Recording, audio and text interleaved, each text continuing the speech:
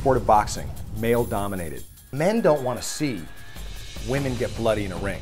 We're not as excited about seeing a woman knock another woman out as we'll see a man knock another man out. Boxing is definitely a man's sport. It's inhumane, it's sick, it's violent, it's incredibly dysfunctional, and I'm in it.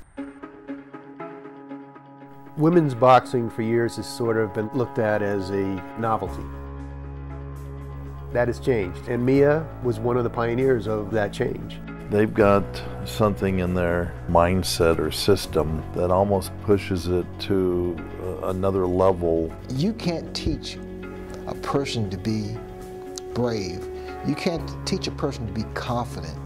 She has that power within. It takes a certain flavor to be the champion of the world, and she's got that flavor.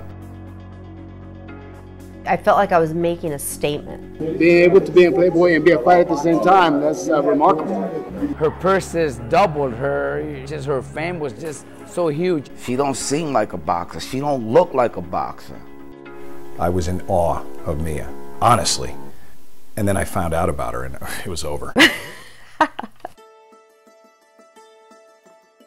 I'm very scared and worried when I see my mom, when I see her losing in the ring. Boxers are at the receiving end of thousands of blows to their head over a career.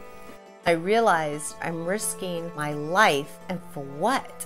I had to deal with some serious mental health issues. She is fighting stigma because she tells her story everywhere. I have OCD, and I'm on medication for it. The fact that she has been open about her situation and her family situation, that takes a lot of courage. I love what Mia's doing, and I love what people who have that celebrity do with it when they focus the spotlight on this subject, because otherwise the silence is deafening. She felt so anxious and so devastated about her son developing schizophrenia. My biggest fear is that I will outlive my son. She's a good person. And the world is a better place because of her, because she definitely has much more to tell than what's right here.